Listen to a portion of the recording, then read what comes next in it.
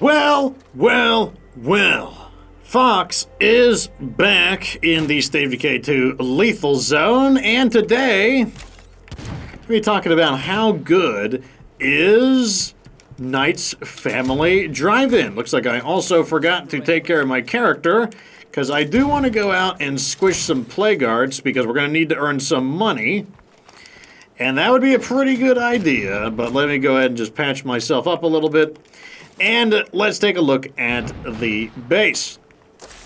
So, Knight's Family Drive-In is going to be it's basically a 2-slot base. Not technically a 2-large slot base, because it is true that you can't reconfigure the theater. But the theater is something that you would probably want, so I don't think it's unfair to call it a too large facility. If you want, maybe you can call it like a 1 3/4 facilities, just because it's true that you can't technically adjust them. But you do get 1 large facility that you can control, and then you do have access to 4 small facilities, as well as the concession kitchen, which is a level 2 kitchen. You get access to the bathroom, which is a latrine, and you get access to a gate tower, which is a, what do you call it? I can't even think of it now. A watchtower. So how good is this? That is the big question.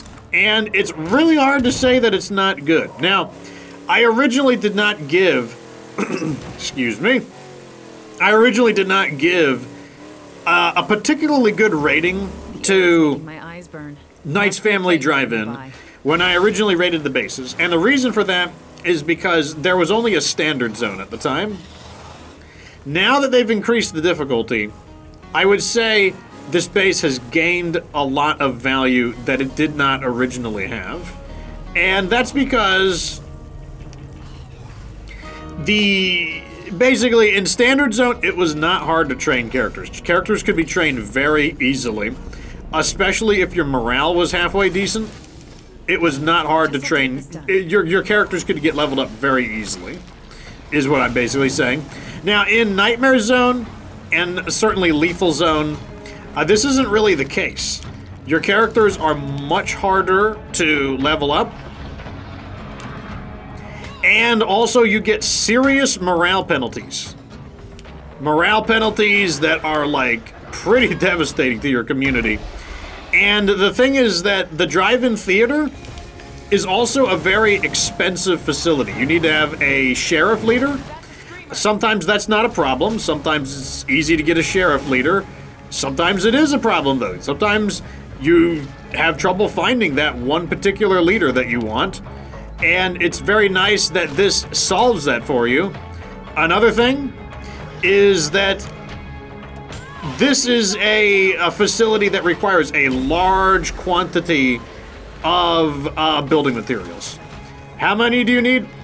You need like 35 just to upgrade. You need like 35 to get to level 3, and you need like, I think 25 to get to level 2, and I think you need 12 to build the level 1.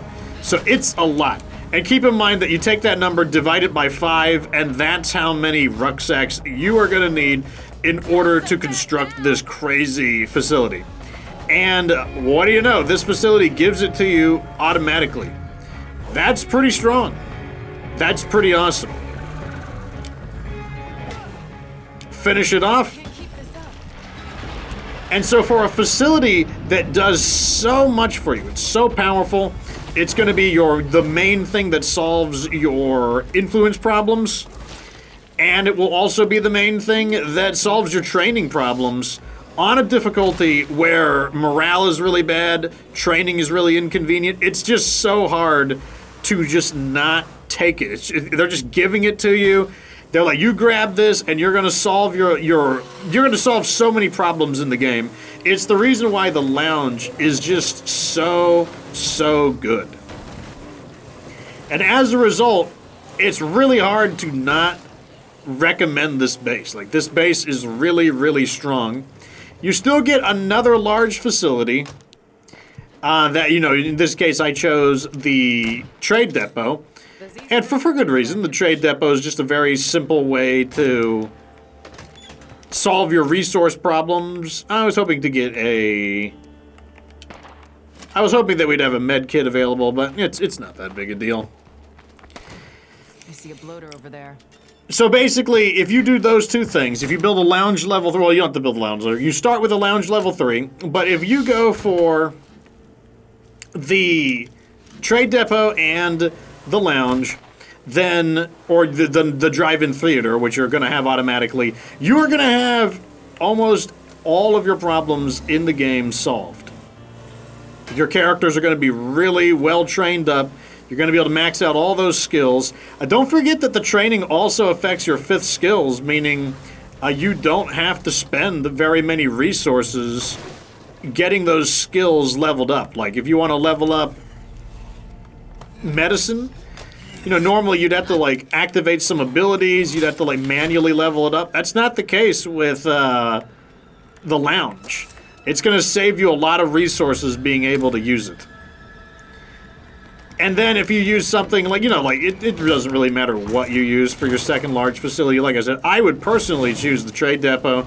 That would help you finish the base. You know, you could call in different merchants for, like, materials and whatnot.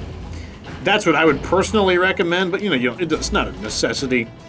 But whatever you put in there, it's going to be pretty good. I mean, unless you put, like, the generator in, like the solar generator. Let's get you out of here.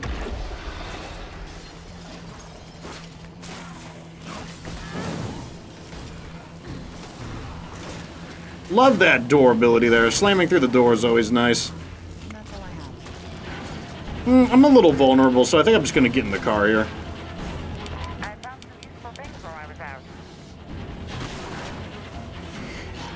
So in addition to that, you do get 4 small facilities. 4 small facilities, that is kind of like the basic quantity that I think is good.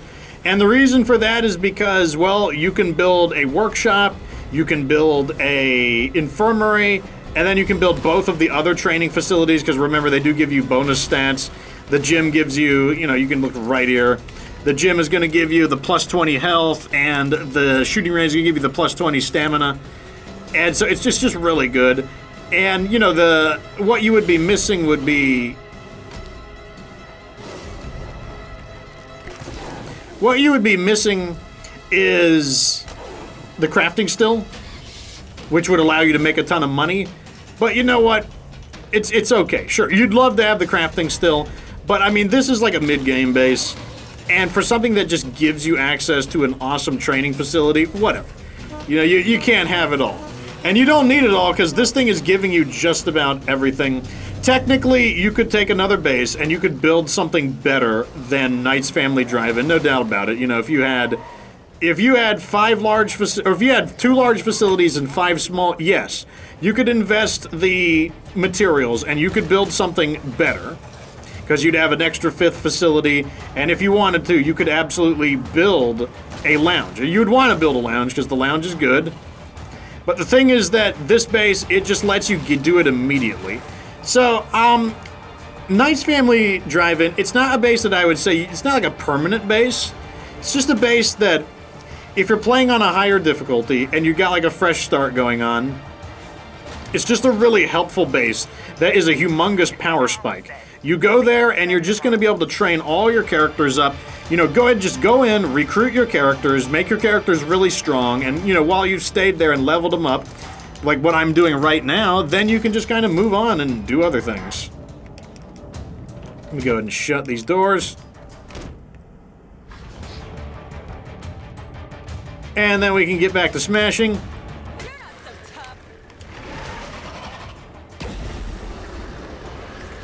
Depending on how they get in here, I might be able to pull some shenanigans off.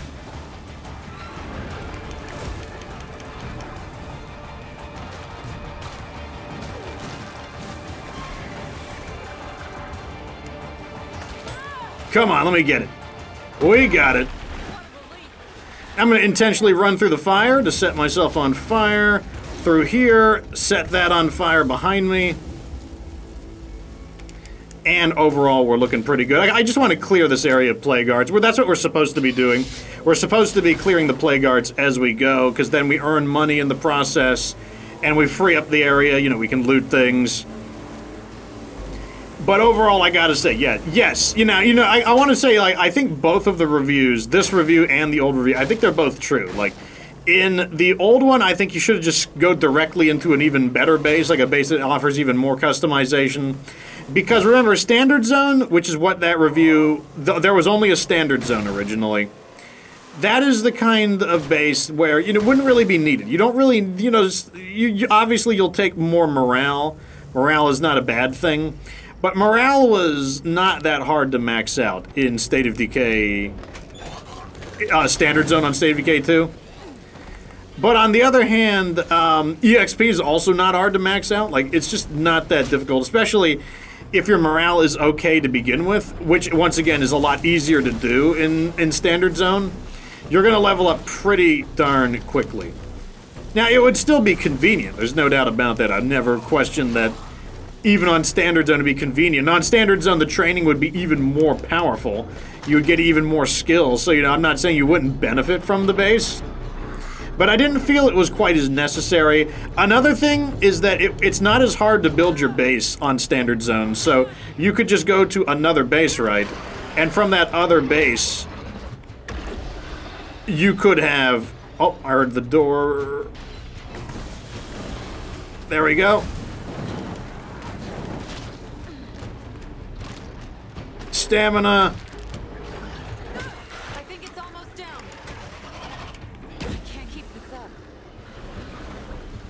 Concentrating on, just want to get my stamina back. Don't know where that feral is. I hear him, like, his voice is a little deeper than the other zombies. So I know he's there. Yeah, he's still there. That's him right there. He just burned himself, so I'm gonna go for some swings here. There he is right there. Put a fire behind me so that if he runs through, it'll ignite himself. And we've destroyed all of those plague guards. But that's why I still feel like, because people are like, whoa, Fox, like, you're going to talk good about Knight's Family Drive-In. You didn't think it was very good originally.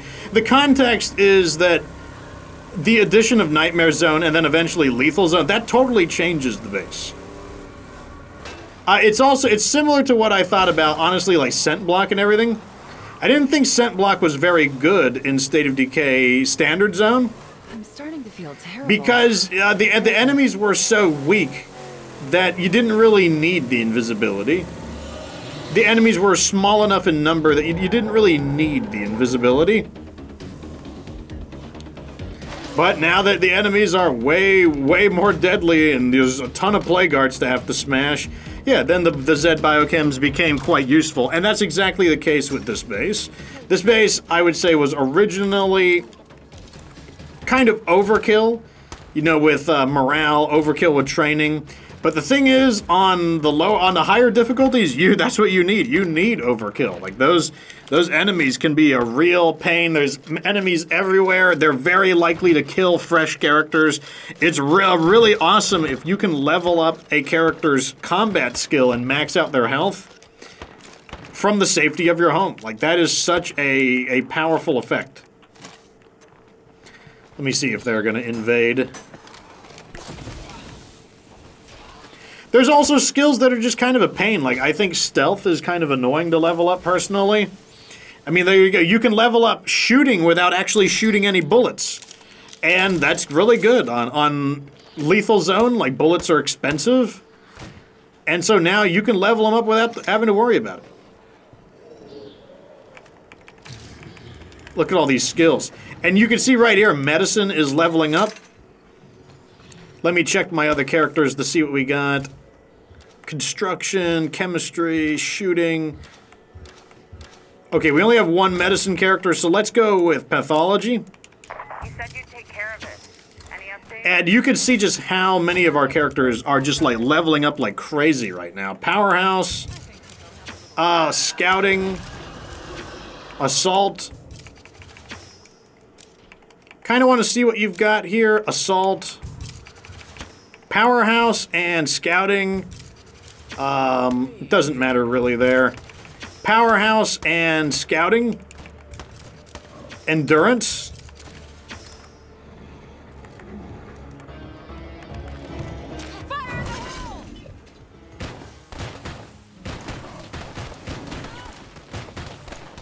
Let me see if I can get this. Oh, nope, the Juggernaut went down. So as you can see, Bouncing Boris, the best solution for killing Juggernauts. Destroys them in one hit if the throw is decent. I want to wait to see what his cardio skill is before I pick that. Gunslinging. Powerhouse, scouting, endurance. Doesn't really matter, I guess I'll do that. Chemistry, let's go with pharma. Assault. The reason I choose assault is just for the enhanced, the increased ammo capacity.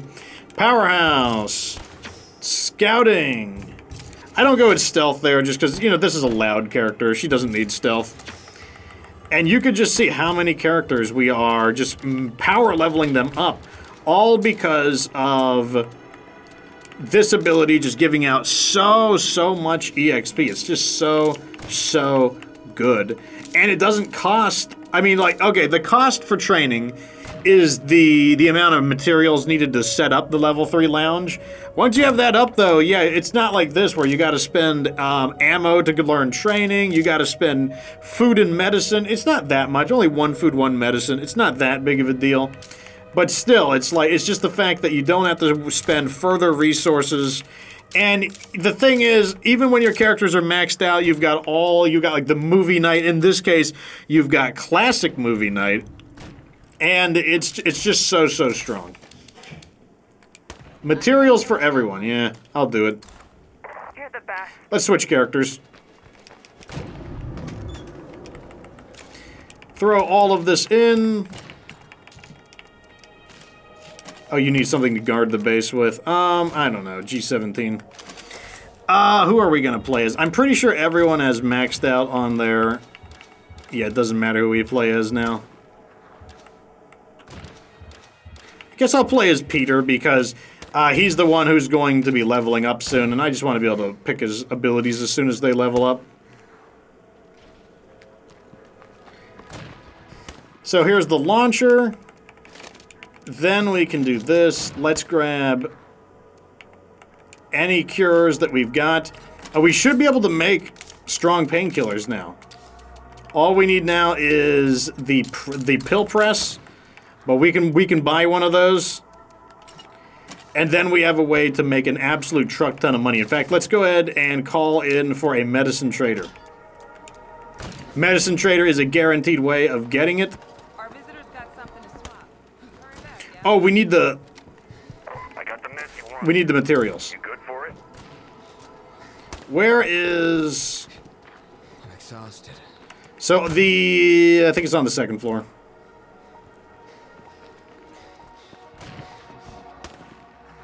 Right here. Workshop. Okay, they need materials. Good news is that we have a lot of materials because we were mass producing them. Sounds like someone is not doing good in there. That's fine, I guess.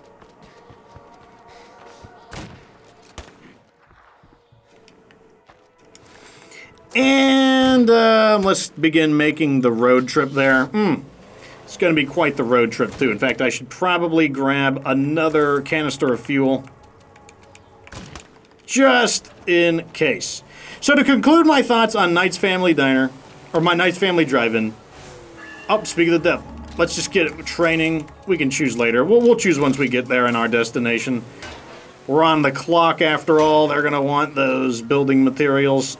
So to conclude my thoughts, I do think it's definitely a good base on the higher difficulties. If you're playing on Nightmare Zone or if you're playing on Lethal Zone, I definitely think it's worth it to swing by as your mid-game base. You will want to move into something stronger later on, but in the beginning, when you're still kind of building up your power, I think it's an absolutely fantastic choice because You don't need basically like 50 or 60 material. It requires a lot to set up that level 3 lounge on Lethal Zone.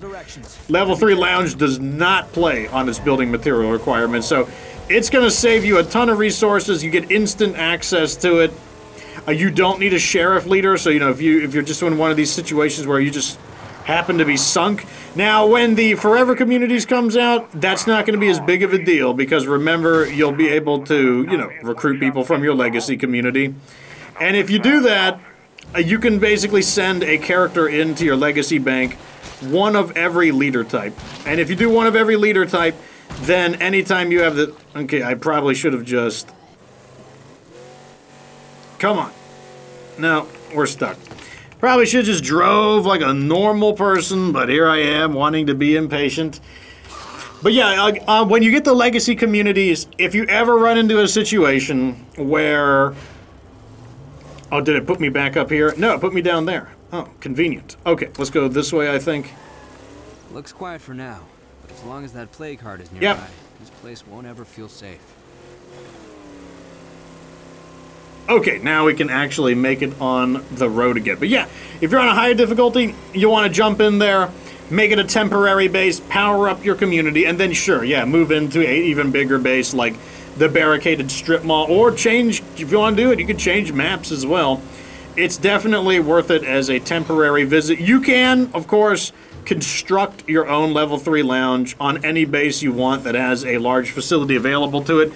But it is undeniably convenient that you are saving so many rucksacks of materials, especially on Lethal Zone. That said, though, on lower difficulties where the buildings aren't pre-looted and there's tons of building materials everywhere and there are no penalties to building construction, meaning, you know, the construction rates or the cost of constructing buildings is exactly the baseline level, then, you know, you probably can skip it. You may find that you don't even need a lounge level 3. But once again, on the higher difficulties, I think that it's an extremely effective base. And I do recommend using it. What? I was pushing the button. Oh, crap. Okay. So I think these guys are friendly, so they're about to become allies. Let's see what we get. Thank you. All right. See ya. Don't just stand out there, huh? Jogging buddies. That one's honestly not bad. Got anything useful you're looking to unload? All right. Fuel. We definitely need fuel. I'm going to buy all the Glad to fuel. see you. I'll take your whole stock.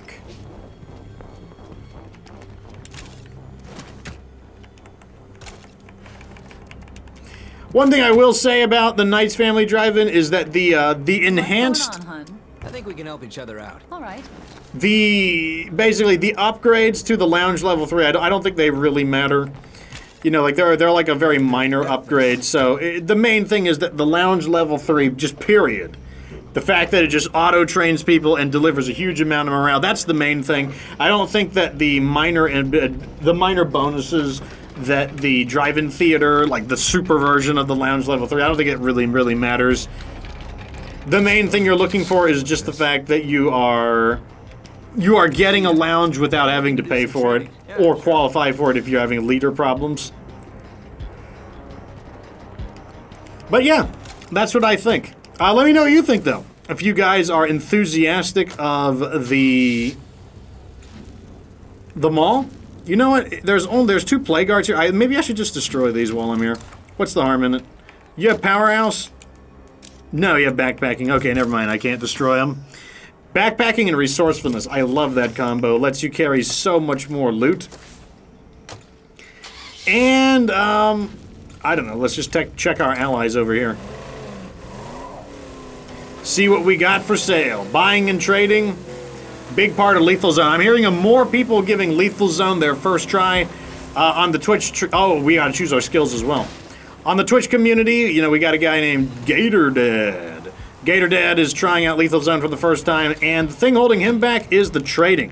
And he said in the previous levels of difficulty, he never really had to do any trading, and Lethal Zone's the first one where he sees, like, the humongous value of trading, and absolutely, trading...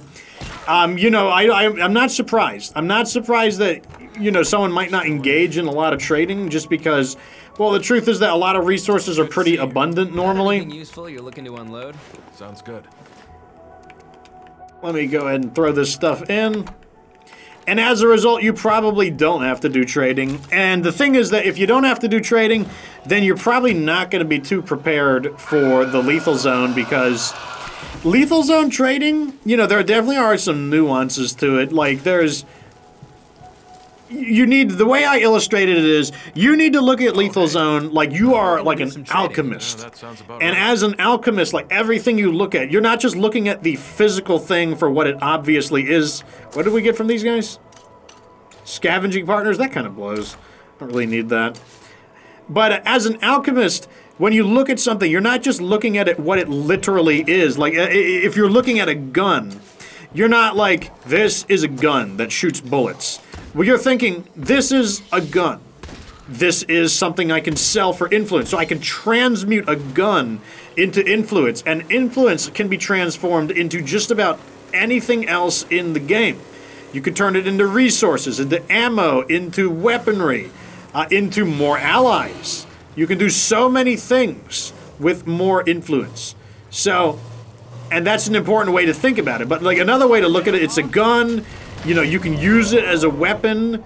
You know, maybe it's a good weapon. You know, so it's a more specific kind of weapon. It's a good weapon, but it's also parts. Like maybe it doesn't sell for very much. Like a Model 870 shotgun, it sells for like 20-something influence, but it scraps for like 50 or 60 parts. On my way to you. In other words, it's very valuable in other ways. Like, you know, the 870 might not be a super good weapon, and it might not be worth much in influence, but you could scrap it, and every bit of scrap is worth 1 influence, but you could also use it to build something. So perhaps you're looking at this Model 870, and what you're looking at isn't a weapon. You're actually looking at a repair kit, because you're like, I can scrap this, and that's going to give me enough to build a repair kit. Now, you know, you're not going to get 100 on its own unless you have a salvage furnace, but it's going to pay a decent chunk of that repair kit, and if you have an auto mechanic where it's giving you a discount, then yeah, it's even more likely to be that shotgun in truth is actually a repair kit. That's the way you want to think. Oh, so here, this is awesome. So this is a repeating quest. We're gonna look for lumber. Okay. And what we can do Sounds like a plan. is we can do it over and over again and continuously get building materials as long as we don't complete the quest. So let's head on over here. It looks like it's in the cul-de-sac with, where we got that big boost of materials in the beginning. It's not that far, so we'll go and do it. And all we got to do is complete the quest and not turn it in, or rather, we go get the building materials, but we don't complete the quest. We don't turn it in because it's a perfectly good rucksack of building materials. We can just keep throwing it in the base, and so it's essentially going to become a repeatable quest for building materials, and that's exactly what I'm looking to make out of it. That's what I mean, though, when I'm talking about you want to look at things in how you can see multiple values in a particular thing. This quest at the face value is just a cannibal quest. Maybe they pay you some influence for it. But what I see is a constant trickle of even more building materials.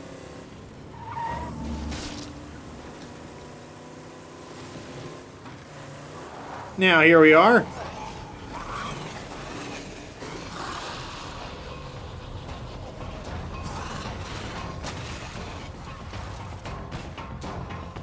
Let me squish these fools.